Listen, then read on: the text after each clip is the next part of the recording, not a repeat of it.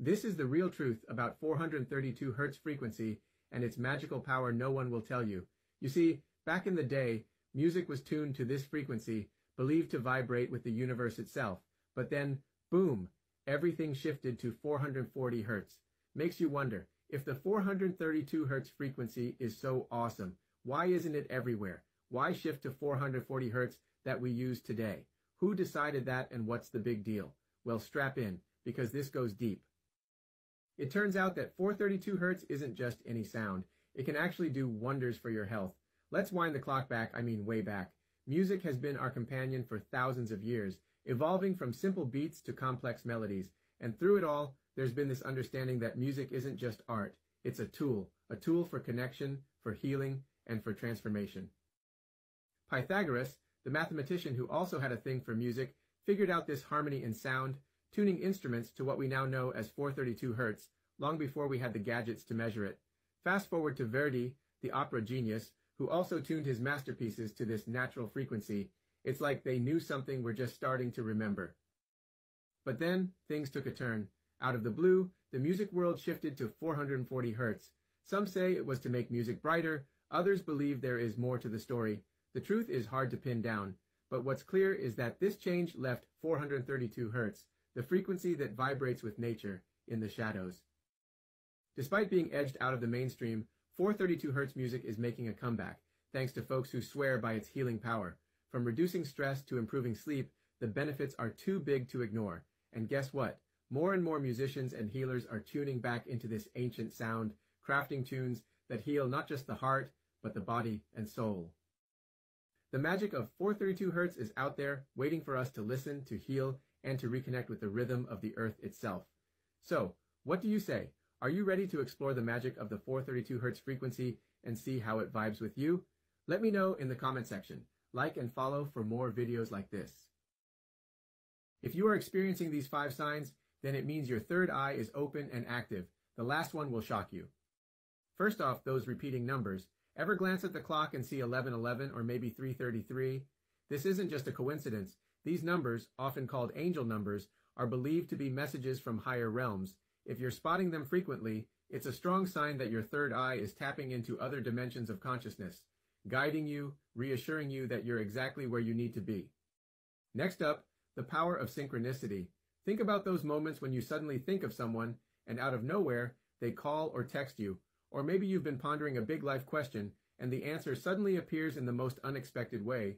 This isn't just your brain playing tricks on you, it's your third eye, perceiving connections and guiding you through the invisible threads that weave our lives together. Now let's talk about emotional sensitivity.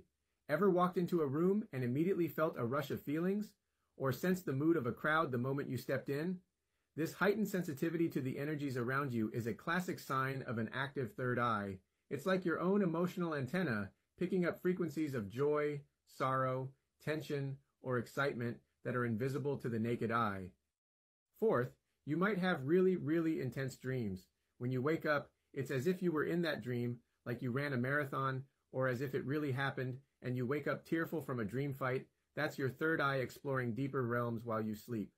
These aren't just dreams, they're experiences, teachings, direct communications from your subconscious mind, helping you to learn, grow, and sometimes heal.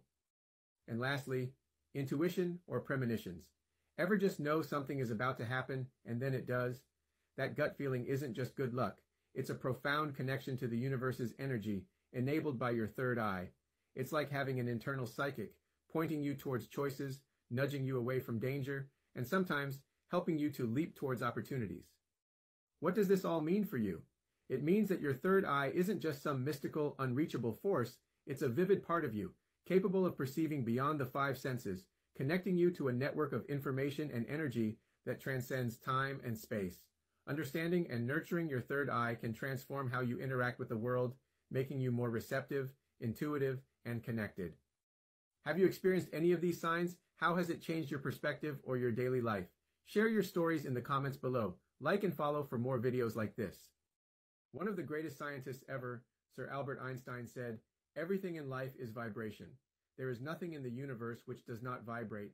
Every single atom, molecule, each bond between atoms, all the particles in the universe, our body, Earth, all stars, galaxies, and even the whole universe are all in constant vibration.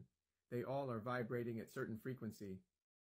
Nikola Tesla, another mind-blowing scientist, told us, if we want to crack the universe's secrets, we got to think in terms of energy, frequency, and vibration. Imagine this. Our whole universe hums at a frequency of 432 hertz, and our planet Earth has its own special tune at 783 hertz. That's the Schumann resonance for you, kind of Earth's own heartbeat that keeps everything in check. Even astronauts take this energy into space to stay fit and fine. Now let's talk about how music and different sounds make us feel. Ever noticed how a certain song can lift your mood or make you sad? That's because sounds have the power to tweak our emotions. Some frequencies can even freak you out without you even hearing them, like the spooky 19 hertz frequency. On the flip side, a frequency like 432 hertz can chill you out and has healing vibes for your mind and body. Our bodies and Earth vibe closely together at around 7.5 hertz, and guess what? Our emotions have their own frequencies too. What really got me was how the peace vibration is higher than even love or joy.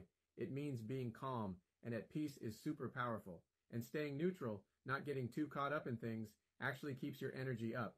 Then there's desire, sitting lower on the scale, showing us it's not as harmless as it seems. It's the root of a lot of trouble and even anger. Our brain tunes into different frequencies too, depending on what we're doing. From dreaming in delta waves to solving complex problems in gamma waves, our brain's got a whole playlist for our life's activities. So yeah, everything, and I mean everything, is dancing to the universe's rhythm. Our thoughts, feelings, the stars, and even our planet. What are your thoughts on the power of frequency in shaping our perceptions and behaviors? Share your thoughts with me in the comment section. Like and follow for more videos like this.